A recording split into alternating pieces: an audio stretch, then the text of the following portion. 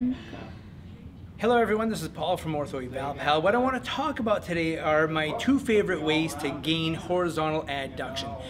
This young lady here has had an adhesive capsulitis for several years. It's getting significantly better, but one of our biggest challenges is gaining horizontal adduction. Now, stretching like this will cause a lot of impingement in the shoulder. That can be painful.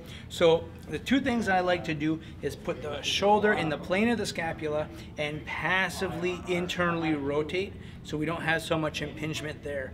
The next way I like to do this, and those stretches are for 30 seconds at least each, and we'll do several of those. I'm going to have you lift just a little bit. And the next one is a posterior shoulder mobilization. We take a roll or a towel, put it at the scapula. I take the arm here and I traction it, and then this hand goes right here at that humeral head, and then I'll bear some weight straight down till I get to the end of the capsule.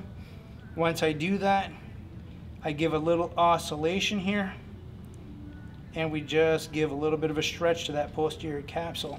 Now, once we've done several of these, we notice a lot less impingement going across and better mobility overall. So those are my two favorite ways to gain horizontal adduction.